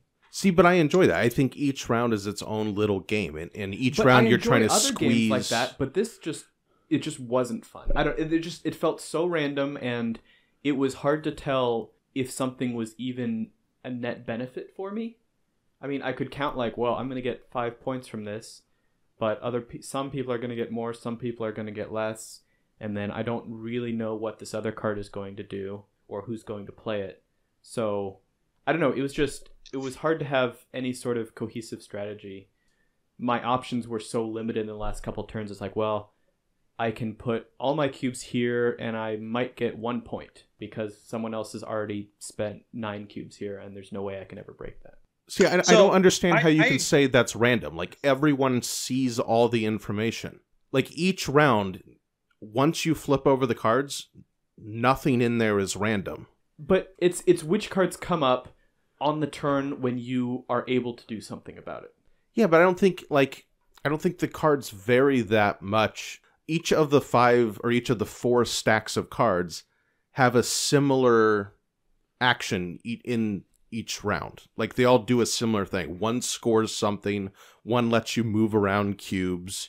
Yeah, certainly after playing it and understanding what all the cards do, I have that view, that you can kind of, you vaguely know what each stack is going to do.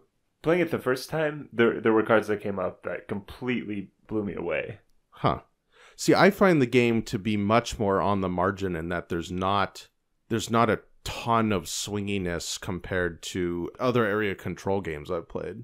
See, that was my problem with it. Like, I found that I don't think people were rewarded well enough for creative or even good plays. I felt like some turns I would make a really good play and feel really good about it, and then just not realize any benefit from it, or very, very little. Like, the benefits were very marginal.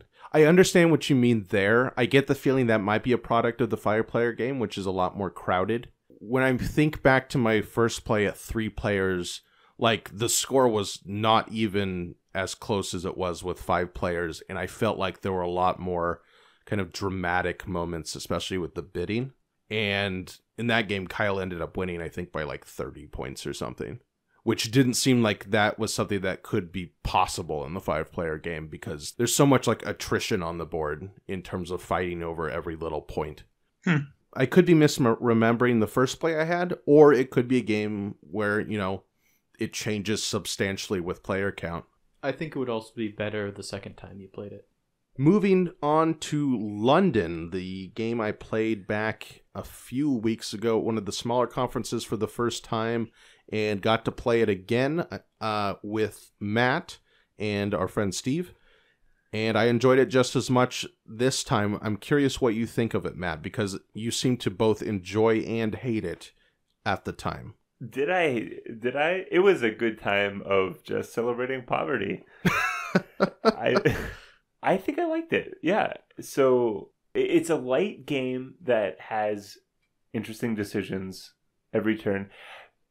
Those games that present you with like X number of cards, and then you basically decide, like, am I going to pick up one of the cards visible to me, or am I going to play the cards? It just makes for interesting decisions that aren't too hard or too consequential, but they're always interesting. Yeah, it's an engine builder where you're trying to gain efficiency and build off of your own positive feedback loops, but it has this very severe negative feedback loop where as you create a tableau in front of you that is able to get more done more efficiently, you also build up more poverty, which can really hurt you.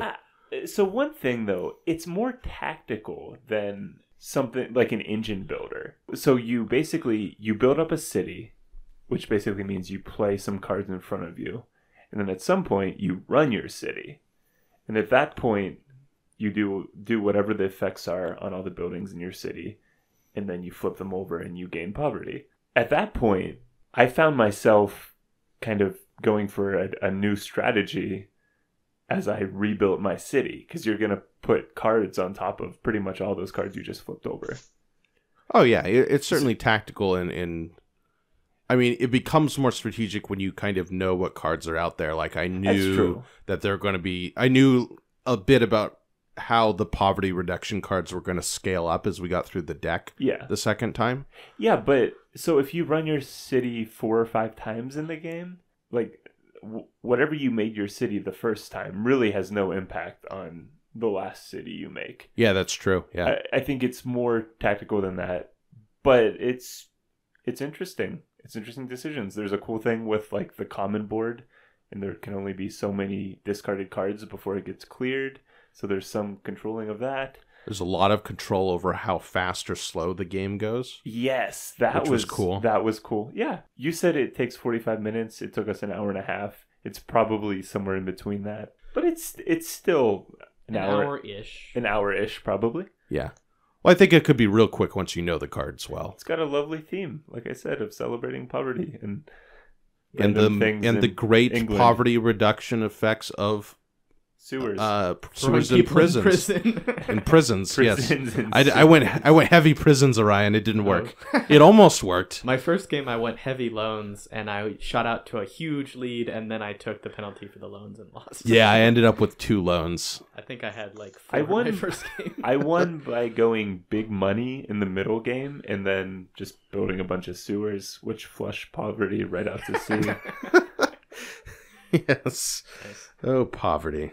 Oh, also our buddy Steve stopped by and played that with us, which was a blast. Yeah, hi Steve, if you're listening. That's another cool thing about a conference with 100,000 people is you probably know 1 or 2 of them. If you can find them. If you text them and tell them your precise location, yes. Moving from poverty to Nordic fishing, we played the new Uwe Rosenberg game, Nusfjord, which is a delight to say and pronounce. Nusfjord. But it's about Nordic fishing. It's a game about building buildings and hiring elders and fishing lots of fish. It's about catching fish and cutting down trees. Yes, cutting down forests, deforestation, or replanting forests. Or thinning the trees. Or, yeah, thinning the trees. Fish There's and wood lots are of forest-related activities. Fish and wood are the two main resources, and then sometimes you will get money.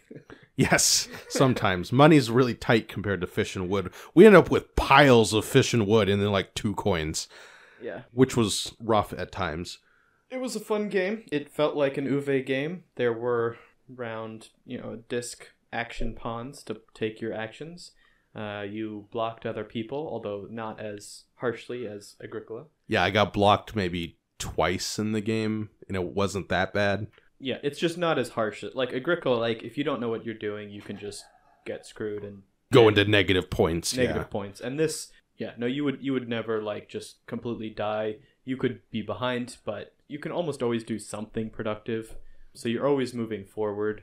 And I don't know, it was fun. You like get these piles of resources and then you figure out what to spend them on. And like I think most Uwe games, you really feel like it's your actions that are limiting you, the number of actions you have to get things done. Yeah, for sure. I really enjoyed all the different varieties of buildings. I think that was my favorite part, that you looked at this giant display of, 15 to 20 buildings, and you considered the possibilities of what kind of interesting maneuvers they would let you do. And I enjoyed planning my strategy around the buildings. You could also go for a lot of elders. The elders thing was interesting because there's a little bit of a shared pool where you had this communal table where you had to put fish on them, and you essentially sold your fish to this table to get money, which are your victory points. So that could be powerful, but you need lots and lots of fish to do it. But whenever someone takes an elder, they take one of the fish off the table.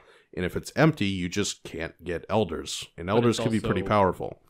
It's a lot cheaper in fish to feed the first 2 plates. And then after that, it's like 3 or 4 fish per plate. Yeah, so you're kind of incentivized to keep the communal plate just full enough where you can get an elder if you want it, but hopefully maybe block other people from getting an elder. So a pleasant Uwe game. I think I like it better than Caverna even. I would have to play Caverna again. Although the thing with Caverna, there was just so many buildings. I didn't even know what was possible, so I just went for the ones in front of me, I think. Yeah, physically in front of you, that you could read more easily. There's like 80 buildings you can build or something. Yeah.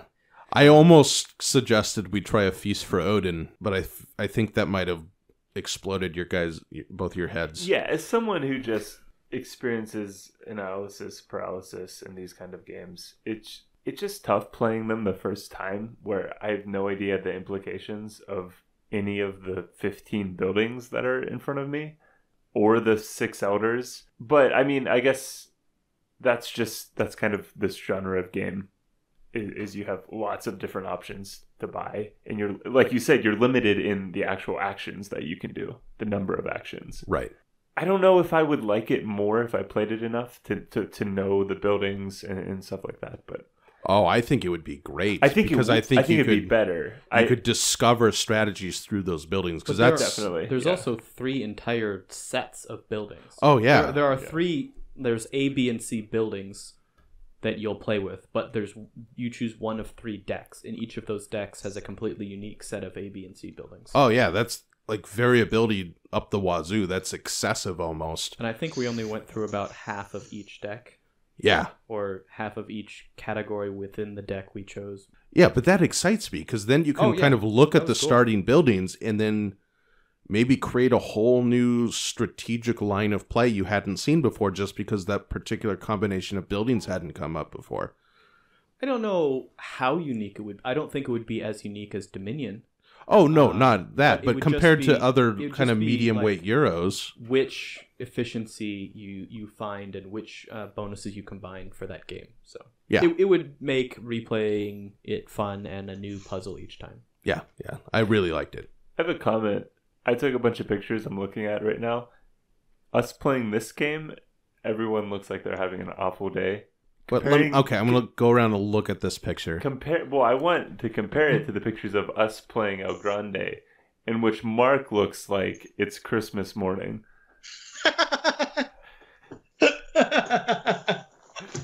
It's like Mark just like so pleased with himself, pointing at something. All right, I've examined these pictures, and in the El Grande one, I look pleased. Yes, I do enjoy that game. In the Nusfjord one, I look deep in thought, and that is the greatest look. I don't look like I'm not having a bad time. I look like I'm thinking. That's what you want in a Euro game. Dour, looking down at the table, Orion... contemplating calculations. Moving on to Mark's favorite game and my most tilting game, we have Pulsar 2849. Wait, most tilting? Did you not like it? No, it was great, but I had to leave halfway through it. Oh, true. Oh, that's right. Yeah, sadly. It looked so much fun, and then I had... Well, for one, we spent forever setting up because you got trolled by someone who's buying your tickets, and we were kind of just waiting for you and getting lunch or dinner or whatever, and then I had to leave to go get on some conference call or work or something, whatever. And yeah, so... And then you guys played again when I wasn't there on Saturday, I think. Sorry. Yeah, we liked it so much that we played it a second time. Yeah, Pulsar... Well, call back to... Was it Unplugged or last year at PAX East where we played Alien Frontiers? Oh, yeah. I think that our was very first podcast we talked about last year at PAX East. At PAX East. Alien Frontiers. Which I'd always heard it was a good game. I heard it was a nice dice placement game, which I tend to like those. And we did not like it at all. Pulsar, a little bit wrong, but a little bit, but I don't think it would have fixed the problems we had with it. Pulsar 2849 is the game that Alien Frontiers wishes it was. Absolutely. That's simply what it is. It is also a dice placement game, dice worker, action selection game, like Castles of Burgundy or something like that. But it's so fun. Like everything you do in that game is fun. You have to know what the median of a set of numbers is to play the game. Yeah, there's some really innovative things, I think. The circular board, all the different things you're doing. Oh, it looks so cool. Actions. I think the coolest thing is that at the beginning of the round, you roll a bunch of dice and then you lay them out in order. And then you take turns in a snake draft selecting them. But when you selected a die, how far it is from the median ends up affecting these two tracks that can basically impact your initiative or your resources gained. It's just so cool that the selection of the die has an impact on other parts of the game. And a fairly significant one. Those are pretty important. But you generally want higher numbers because they do more powerful things, generally speaking. But that tends to move your pieces down on these initiative tracks, whereas ones tend to move them up. Yeah, and there are just so many cool things to do. You have this entire technology board that unlocks more and more spots throughout the game that'll give you passive benefits or one-time use benefits or endgame scoring benefits, and you're fighting over those because only two of them can be taken by two different players. You can fly your ship around and land on planets and get bonuses from that. One of the biggest ways to get points is to take pulsars, take control of pulsars. If you like them, you go onto them and drop a ring on them, literally a ring of your color. And then you get these gyrodynes, they're called, and you spin them on the pulsar, and that's kind of the sci-fi tech that you're playing this game around. But that just gives you lots of points as income each round. But at the end of the game, you also get a lot of points if you land on a bunch of different planets across the board. You have your own player board, which is randomly determined, and there are 4 different ones, and they're all double-sided, so you can choose which side you want, and that gives you a selection of actions you can do. And then there's this whole tableau building thing that will give you immediate points or immediate bonuses and passive income, and if you connect them together and invest in them, you can get extra dice to use on your turn. There's just so much you can do, but they're very easily understood and clear strategic paths that are all valuable, and you can't do all of them, but you can do a couple of them. Yeah. At least in a first impression, you just feel good because you know you're accomplishing something. From the 4 rounds that I played, every choice mattered, and there was always a lot of things you could do, and so you were deciding between a bunch of good options, trying to find an efficient path while balancing these other considerations of choosing dice and so on. Yeah, and I think a dice selection mechanism in a game where there are very clear strategic paths with kind of, again, positive feedback loops where as you land on more planets, the points you gain per planet increase, things like that. is an interesting combination because the dice are naturally going to open up a wider variety of options, but you're trying to focus, I guess, to maximize points, you want to focus more. And so you have to weigh the pros and cons of just kind of going with the dice and trying to stay high on initiative, or trying to manipulate the dice into doing the things, like the clear strategic paths you want to do. And that tension, I find, was really fun. Plus, it looks so cool. It looks cool. Like, all the randomness is really pleasant randomness. That's not like a real... We're going to talk about this in the future, but there are games with good randomness and bad randomness, and this was good randomness. Yeah. I don't know if it's that clear, but this is an example of pre-decision randomness, which is generally considered more strategic, right? So the dice are rolled first, and then you make decisions based on that information. Yeah. All the cool tech is randomized. Yeah, I love this game. Whenever I get through playing games that we haven't played yet, and I'm looking for a new game, or I want to do a cool stuff order, I think this is going to be top of the list to kind of throw in that order. I really, truly loved it. CGE? CGE, great publisher. Yeah. It's got the same art connections as some of the same art assets. Yeah, to Galaxy Trucker and Space Alert. Yeah, that's never a bad thing. Not at all. And that, I think, was the highlight of the con for me. That it was just such a fun game, and kind of a surprise, because I had heard that it was good. You saw the cover, I think, and said, wow, that looks kind of cool. I just walked through the free play game selection, and this was one of the 3 games that stood out. And I didn't know anything about it. I really didn't know what kind of game it was. So I'm like, sure, let's play that. And it ended up being great. So great surprise, and a game that will feature probably fairly highly on my best of 2017 list, finalized when I ever get around to that. Or rather, when I ever get around to play the remaining 2017 games I have here, and then compile the list. I think that wraps it up for this podcast, our PAX Cast. Is that what I called it at the beginning? I don't remember. No, it's been so you long. called it episode 28 or 29 or something like that. No, I said something else after that. It's a PAX Cast. That's a fun word I just invented. Thanks for listening. If you enjoy the podcast, check out the thoughtfulgamer.com, where I post all kinds of reviews and articles. Don't forget to rate and review it on iTunes. Check me out on Facebook or Twitter. And like we said before, if you want to watch us record the podcast live and be part of our awesome Discord chat community, where we discuss games and make rants and all kinds of good stuff like that, check out the Patreon.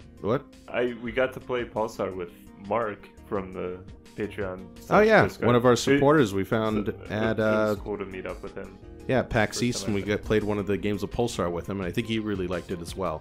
He beat us. That's true. He did quite well. Anyways, if you want to be part of that community, go to patreon.com/thethoughtfulgamer, and I would appreciate any and all support that you can give to help us keep doing what we're doing.